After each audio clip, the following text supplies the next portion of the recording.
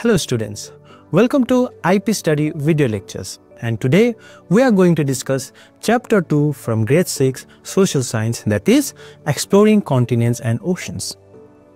So before discussing the main component of this chapter, let us have a brief discussion about its intro.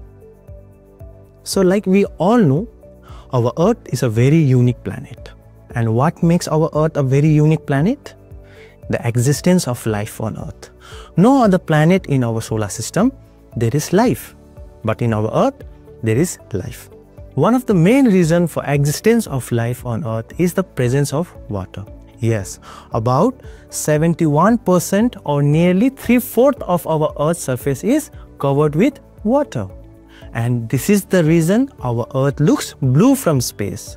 Hence the name Blue Planet.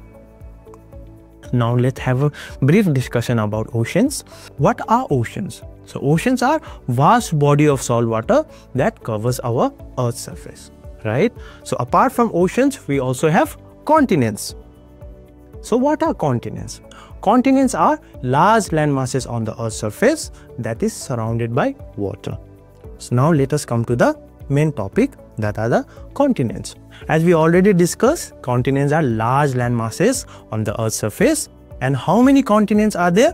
7, right? If you can look at the table here, there are 7 continents. And when we rank them according to their size, Asia is the largest continent, followed by Africa, North America, South America, Antarctica, Europe, and lastly Australia. Yes, Australia is the smallest continent.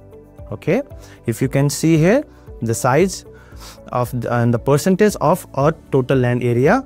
So as you can see in the table here, the continents have been given here and the area also has been given here. If you can see, the Asia is in the top and so on. So let us discuss about Asia. So Asia is the largest continent and it covers almost 30% of our Earth's surface. Okay, and the important latitudes that passes through Asia are Tropic of Cancer and Equator. Apart from this, Asia has a diverse land masses or landforms like plateaus, plains, valleys, mountains, and so on. And important rivers like Yangtze and Ganga is also in Asia. And if you can see in Did You Know section here, Asia is home to more than 60% of the world population. Yes, more than half of the world population lives in Asia, with China and India being the 2 most populous countries. Okay, so now comes Europe. Just to the west of Asia lies Europe. If you can see here in the map, yes, like here is Europe, here is Asia. So Europe lies west to the Asia and Arctic Circle. Yes, remember Arctic Circle is an important latitude that passes through it. And Europe is bordered by different water bodies like Arctic Ocean in the north, Atlantic Ocean to the west, and Mediterranean Sea in the south.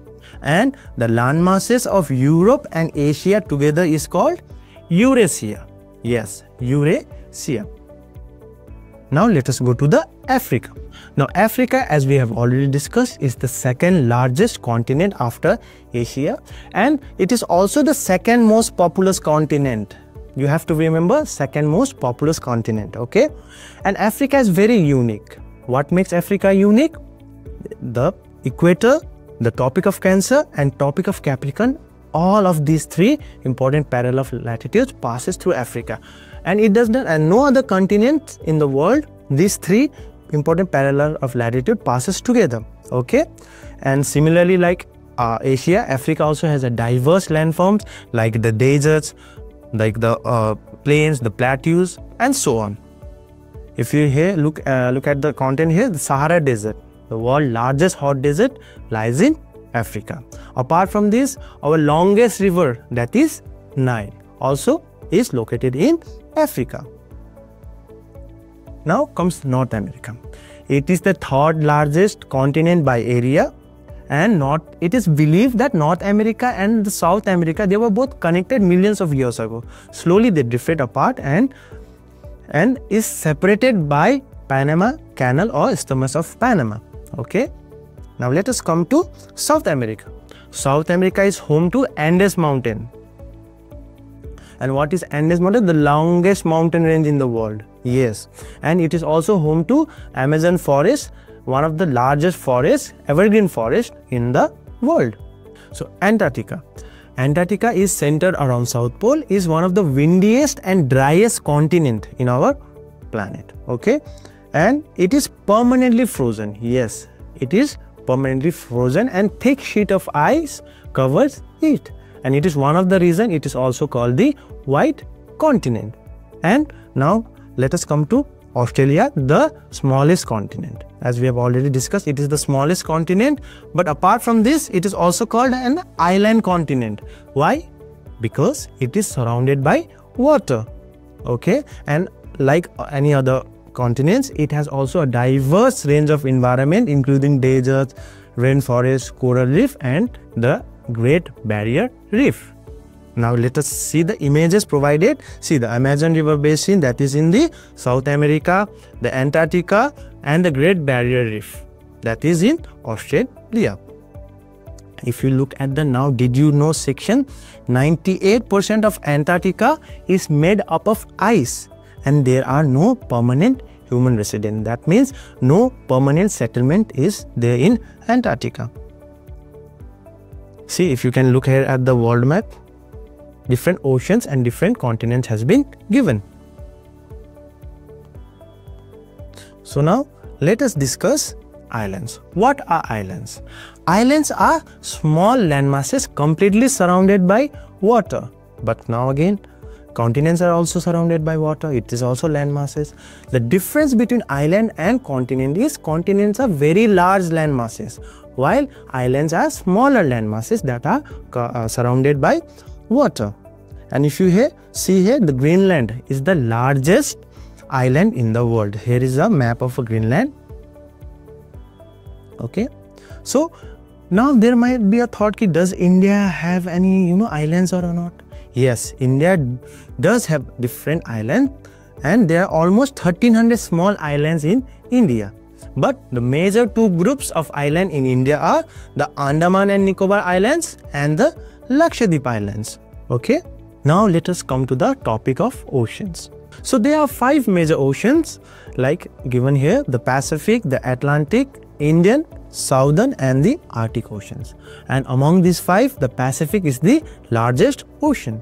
Okay, if you can see here, so it is so large, the Pacific is so large that all the land masses combined together is smaller than the Pacific.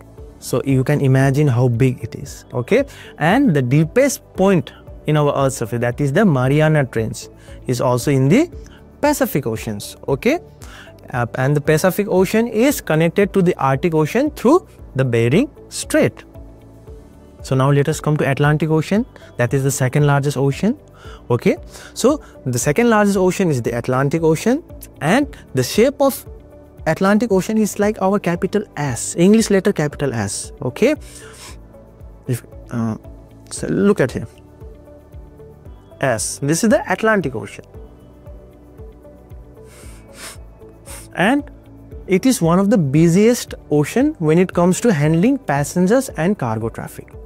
Yes, now let us come to the Indian Ocean.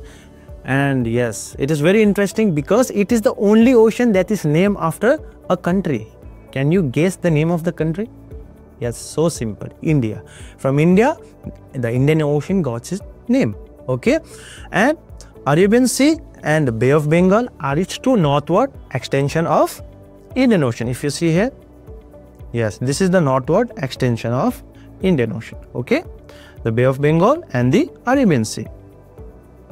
So now comes the Southern Ocean. So the Southern Ocean completely encircles the Antarctic. Okay, and it is the 4th largest ocean. If you see here, this is the Southern Ocean. Okay, this is the Southern Ocean. See, it encircles the Antarctic continent. So now lastly, the Arctic Ocean. It is the smallest ocean, and it lies to the south of North Pole, or it encircles the North Pole. Okay, North America, Europe and Asia, these three continents border the Arctic Ocean.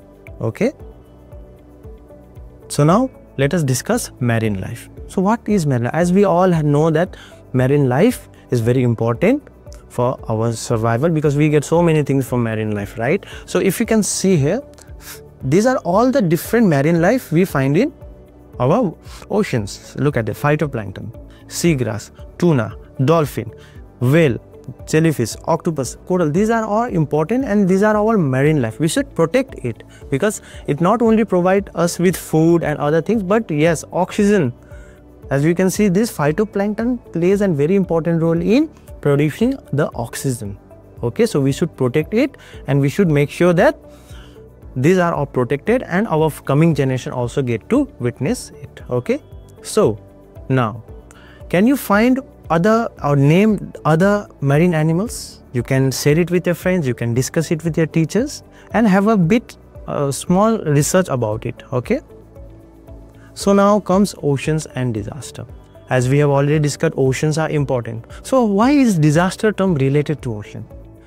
I have to tell you that ocean, it provides us with very different things, but it also comes with disaster. Yes, disaster is also associated with oceans. Okay, so what are the different disasters associated with oceans? Firstly, cyclones. And what are cyclones? If you can see here in the image, so these are violent storms. It is violent circulating storm with heavy rainfall and strong winds. The winds are so strong that it can uproot trees, destroy homes, mostly in coastal areas. Okay, cyclones are mostly formed over the warm water bodies and it mostly destroy the coastal region. Okay, now comes tsunami. We have all heard about tsunami, like in recent time Japan was hit with tsunami, right? So what are tsunamis? Tsunamis are huge waves that are caused or triggered by earthquake, volcanic eruption or landslide underwater. Okay, underwater earthquake, volcanic eruption or landslide.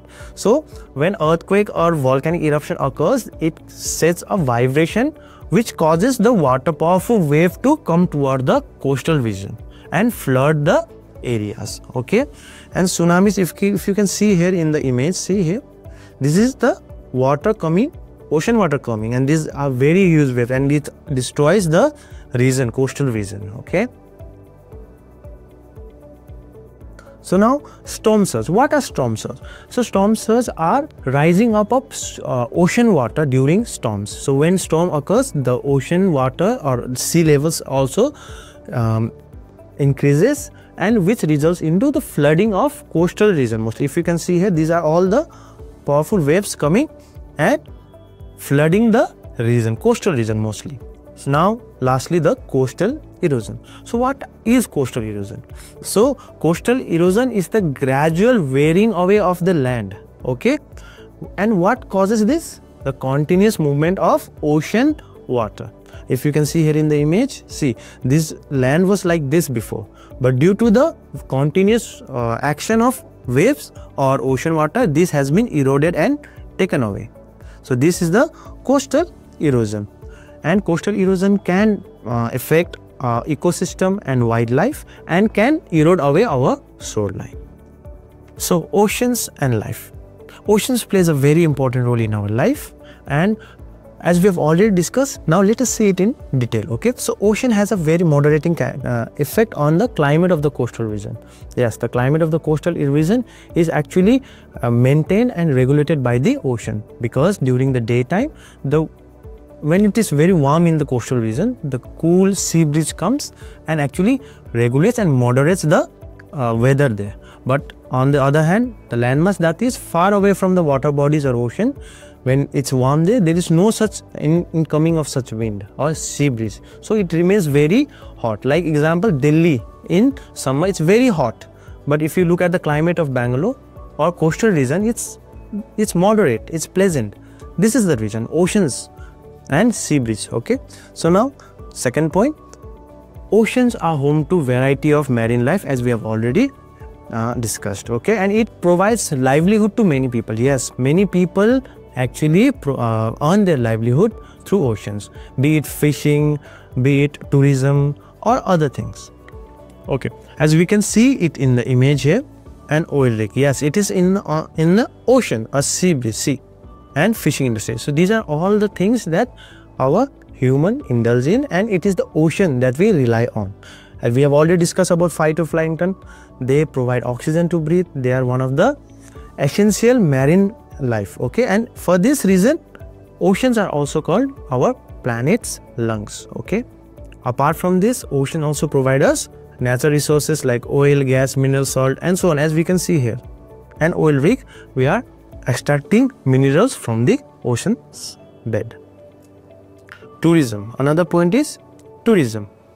So tourism, we all like to visit coastal region. Like, why? Because of tourism.